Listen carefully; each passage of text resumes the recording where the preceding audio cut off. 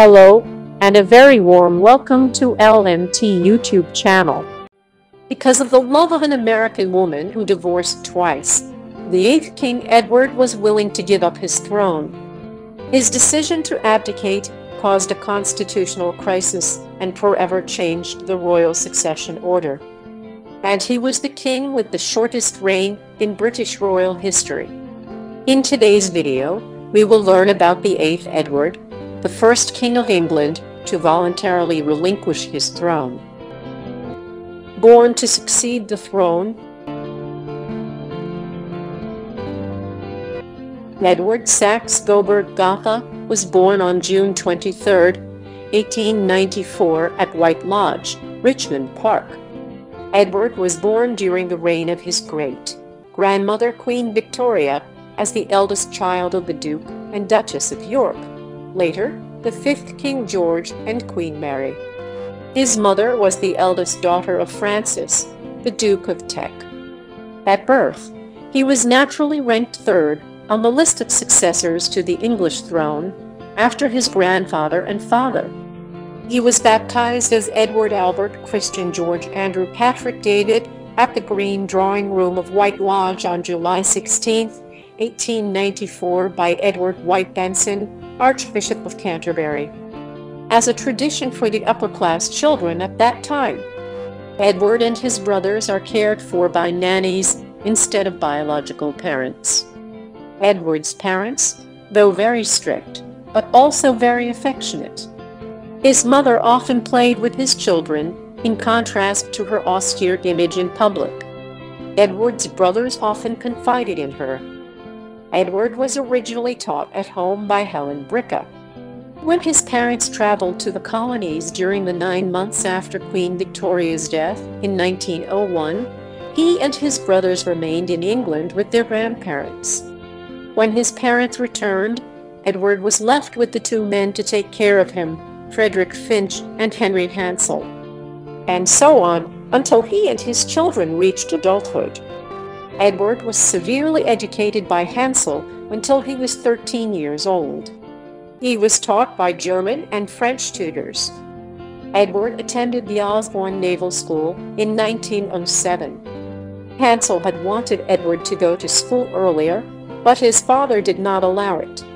During his 2 years at Osborne College, Edward seemed to dislike it, and later moved to the Royal Naval Academy at Dartmouth. He was scheduled to train for 2 years in the Royal Navy. When his father ascended the throne after the death of the 7th King Edward, Edward naturally became Duke of Cornwall and Duke of Rothesay, and was crowned Prince of Wales and Earl of Chester a month later, 23 months. June 6, 1910, on the 16th birthday. People began to prepare Edward for the tasks that he needed to do as the future king. His name was withdrawn from naval training, and he officially became a naval officer for 3 months, serving on the Hindustan warship. Soon after, Edward enrolled in Magdalen College, Oxford.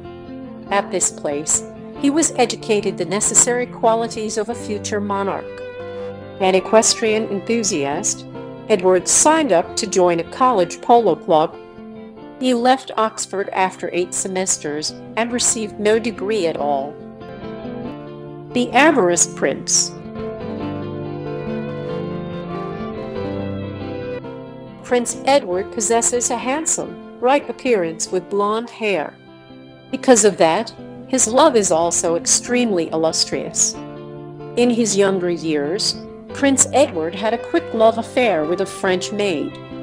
In 1917, during the First World War, he was involved in a love affair with a girl from Paris named Marguerite Albert. She kept a dozen of his secret love letters. After the relationship broke down in 1918, Edward began a love affair with a married British woman named Fred Dudley Ward, heir to a textile company. In the following years, Prince Edward continued to extend his girlfriend list. Most of them have complicated backgrounds or married women. He changed his love like a change of clothes, and almost no love was deep. Prince Edward is probably the only royal member to lead a bohemian lifestyle that goes beyond royal standards in Wales. Rarely has a prince in the past appeared on the newspapers as often as Prince Edward. He was also sought as an entertainment star, which of course was beyond anything royal and British people could imagine. The reckless and promiscuous actions of Edward in the 1920s and 1930s made British Prime Minister Stanley Baldwin, the fifth's King George, and those close to him nervous. Alan Lascelles, Edward's personal secretary during the 8 years of this period, believes that due to psychological and genetic reasons, the prince's normal development has stalled as he reached adolescence. The fifth King George was disappointed to see Edward fail to settle down. The king also hated Edward's relationships with married women and was reluctant to assume he was the heir to the throne. George said that, "After I die, he will ruin himself within 12 months." Prince Edward then met Wallis Simpson, an American woman who possessed a lovely beauty, at a party in 1931. But at first, the couple were just normal social friends. It was not until their destiny to reunite 3 years later, the two began to become close. At that time, Prince Edward was attached to Lady Thelma Furness, who was the wife of an English aristocrat, while Wallis had experienced a failed marriage and was currently in separation from her second husband at that time. Wallis frequently visited Thelma's house, and the three talked often. They often share with each other about everything in life. It was Thelma who facilitated Prince Edward and his close friend Wallis to come together. On a business trip to America, Thelma asked Wallis to take care of her boyfriend instead. What perhaps Thelma herself never expected, that this innocent act had caused her to lose her lover and to strengthen the relationship between Prince Edward and Wallis. Thought this would also be a quickly ended love story of Prince Edward. But shortly thereafter, MS full stop Wallis moved to England completely and continued to maintain a good relationship with the famous Prince Amorous. Although they insisted this was a sincere affection, members of the royal family protested, because they thought Wallis' past was too complicated and unsuitable for royalty. Some even think that this love affair is a stain for royalty. You are watching a video on the LMT YouTube channel.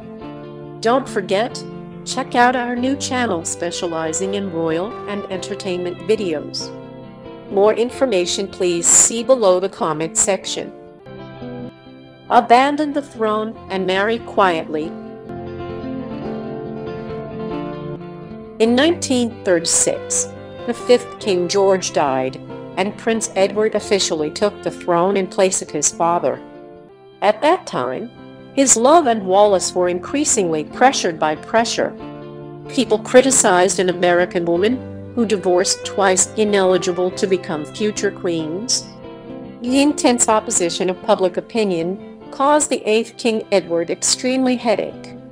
Not only that, he is also the supreme leader of the Church of England, with the policy of opposing remarriage after divorce if the husband or wife is alive. This means that the eighth King Edward will not be able to marry Wallis if her ex-husband has not passed away. Therefore, the eighth King Edward was forced to stand before two choices. One is the throne, and the other is love. No one doubts that the man of the moon, in place of his girlfriend in the past, could decide to give up everything, choose a simple life with his lover like a commoner.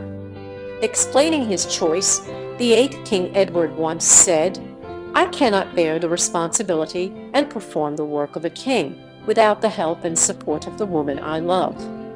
Edward signed the abdication letter at Fort Belvedere on December 10, 1936, in the witness of his younger brothers. The throne was later given to the brother of the eighth King Edward, Prince Albert.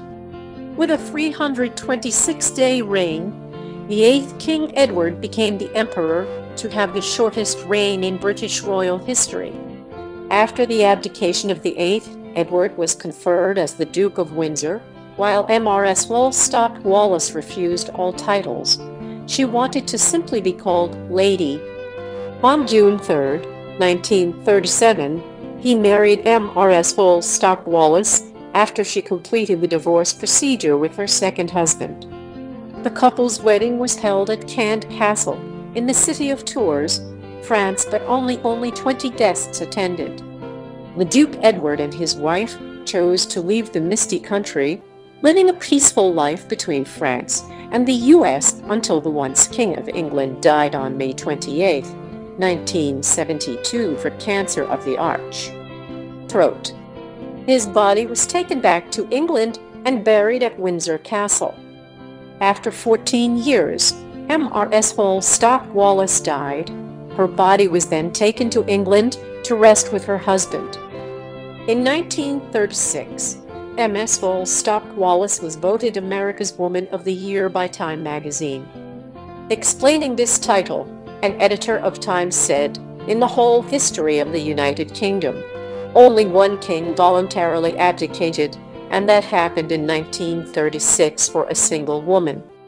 Not only was Wallis the most talked about person, Mrs. Wollstonecraft Wallis at that time also became the most talked about topic for newspapers as well as people around the world. Although not recognized by the royal family, the legendary love story between King Edward VIII and Mrs. Wollstonecraft Wallis is still bold in every page of the history books. The next generation still remembers the 8th Edward as a lovesick king, vowing to give up the throne to be with the woman he loves. Escape from Hitler's abduction plot. Duke Edward and his wife live mainly in France, but they also visit other European countries, including Germany, a place the Duke was honored by Nazi officials in October 1937 and met Adolf Hitler.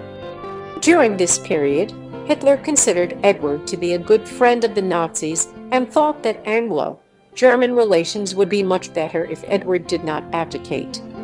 The Nazis created a plan to kidnap Edward with the intention of bringing him back to the throne as a puppet king.